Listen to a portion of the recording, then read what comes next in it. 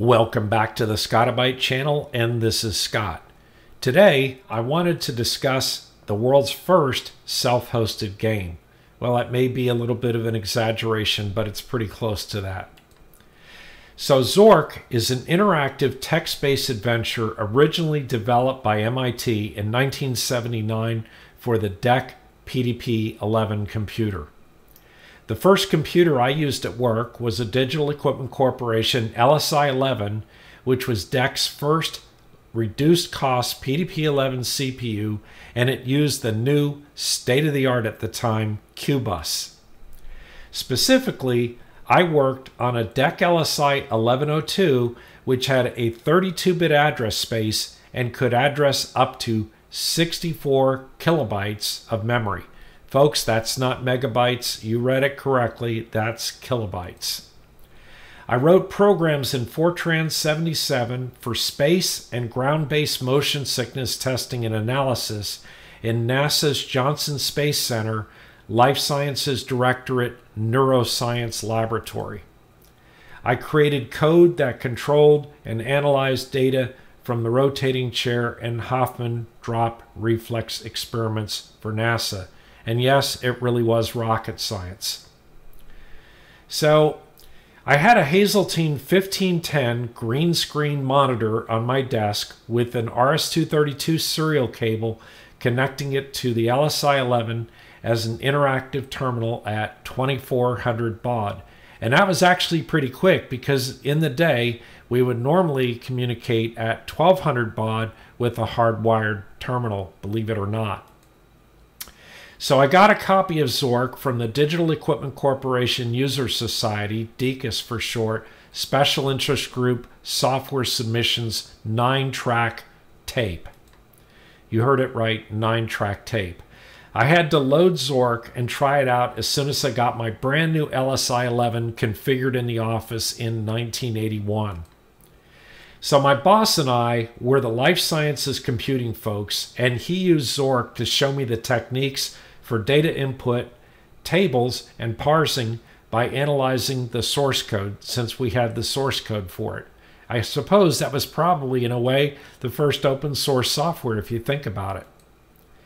So I found a library of vintage computing for PDP-11 computing and GitHub at the address that you see listed here.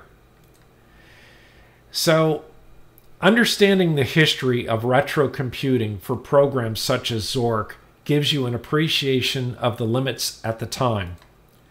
We had only 32 kilobytes of memory on our LSI-11, not the maximum 64 kilobytes of memory, and we hosted 2 users on 2 separate Hazeltine terminals.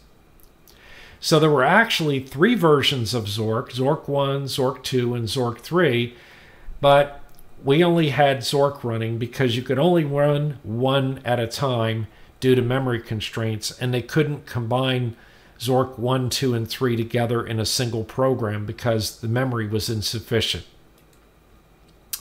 So we're going to host the Vintage Computing Library, and I'm going to show you how to configure Zork to be a captive program accessed from an SSH session, and I'll make it available via Apache Guacamole to make it web-based. And I had a previous video talking about Apache Guacamole and how it could be configured. So if you're interested in that, certainly go back and watch that. So let's go install the original Zork program and test it out. It might sound really strange at first to be self-hosting late 1970s software on a new system, but we can learn a lot from history. If you watch my channel frequently, you know that we talk a lot about LXD containers, and here we're creating a LXD container with a custom image that I have that's actually named Ubuntu-2004 that has a number of additions to the standard Ubuntu 2004. In addition to that, I have a standard custom profile called VLAN 80 that will present this container out on my VLAN 80. And then I have boot.autostart set to true, which means that when the LXD host boots, it starts up the container automatically. So here we're creating a container that we're going to call Zork. And when it gets done being created, we'll be able to connect into it. So now that I have my container, I'm going to do a lexi exec Zork in the Bash shell, and that'll connect me to the root account on that particular container. I'm going to do an add user Scott. Oops, that's right. Scott already exists. I mentioned that when we first started talking about this. So I'll go ahead and SU over to the Scott account.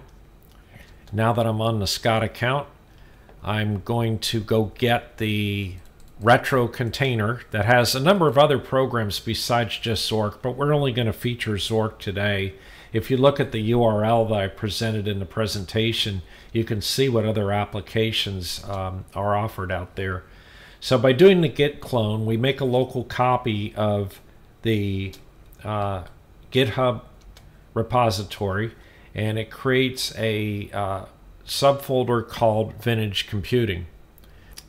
CD into Vintage Computing, into the setup folder. And then what I'm going to do is run the setup command, provide my sudo password, and it will run off and do the installation.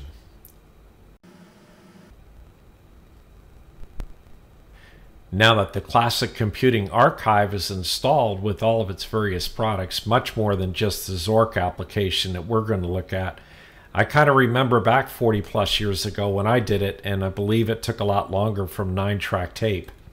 In any event, the next thing that we want to do is we want to go ahead and change the ownership of all of the files to my user account, which I just did there.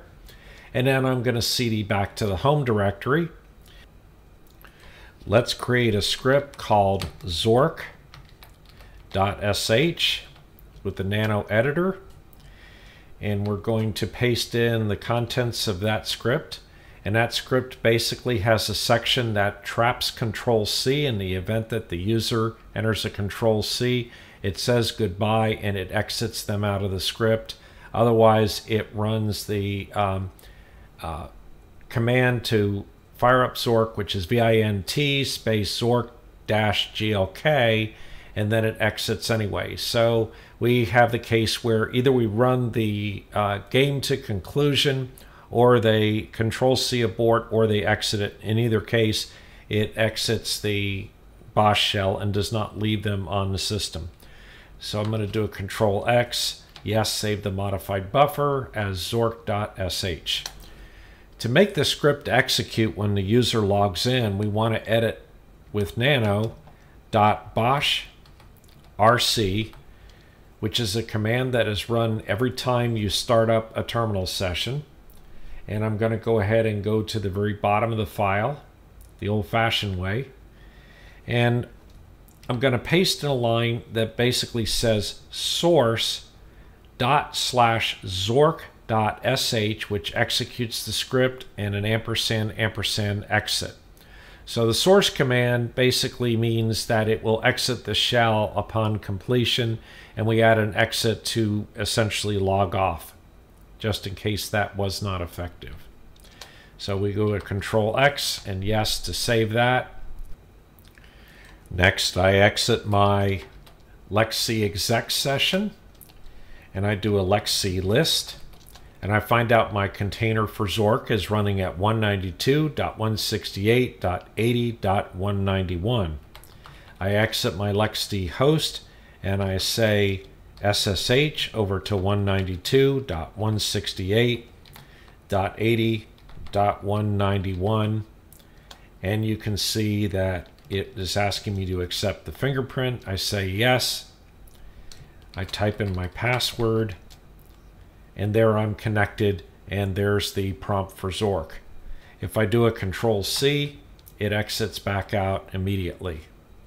If I log back in again and type in my password, and I exit the program normally with a quit command, and I say yes, I want to leave the game, it also exits back from the SSH command. So here we are at Apache Guacamole, and I've covered Apache Guacamole on my channel before, and what it allows for is it allows for a web page based HTML page to interface to either an RDP or an SSH session on a server. So in this case, I've defined it for the Zork server that we just built, and if I click on it, it will connect SSH to it in a web page, and you're actually looking at a web page here that is connected to an SSH session for this text-based software. So you can see here that it says, welcome to Dungeon. This version was created on 1st of October 94. It's been rewritten, and there were some additional things that they put into it. It's still the original game, but they had to adopt it for Linux since really in the early 80s, Linux didn't exactly exist, or not in the form that this was written in, because it was originally written for a PDP-11. So anyway, in this particular case, you can say open mailbox. And then you can say read leaflet. And so it says, Dungeon is a game of adventure, danger, and low cunning. In it, you will explore some of the most amazing territory ever seen by mortal man. Hardened adventurers have run screaming from the terrors contained within. In Dungeon, the intrepid explorer delves into the forgotten secrets of a lost labyrinth deep in the bowels of the earth, searching for vast treasures long hidden from prying eyes, treasures guarded by fearsome monsters and diabolical traps. No system should be without one. Dungeon was created at the MIT Laboratory for Computer Science by Tim Anderson, Mark Blanc, and Bruce Daniels, and Dave Liebling. It was inspired by the adventure game of Crowther and Woods and the long tradition of fantasy and science fiction games. The original version was written in MDL, and the current version was translated from MDL into Fortran by a somewhat paranoid Digital Equipment Corporation engineer who prefers to remain anonymous. So anyway, you can type help in here. There's lots of information about the various commands they give you. You can go through the help. Most commonly, you can just say look, and you can kind of test different verbs to find out what's going on. But basically, you're working your way through a maze to acquire various objects and kind of solve the puzzle. And that's basically how this works. So if I try to exit the game by either doing a Control-C or a quit, either one, I say quit, and it says, do you want to leave the game? I say yes, and it says hit any key to exit. I do that, and it immediately goes back to my home screen on my Apache Guacamole, which is equivalent to exiting the SSH session. So I feel pretty accomplished here, because what we did is we took a late 1970s game, a textual-based adventure that's basically a terminal application, and we hosted it in an HTML5 web page through Apache Guacamole. In summary, according to the archive, the Colossal Cave adventure might be the first ever text-based adventure, but I have sweet memories for Zork. I encourage you to look at the other programs in the archive which are installed as a part of this tutorial. I just did not review them. We learned how to make a simple Linux script captive in this video, which forces a logout when either you exit the program or do a Control-C. Anyway, that's it for today. Please subscribe and like to the channel, and we'll see you next time.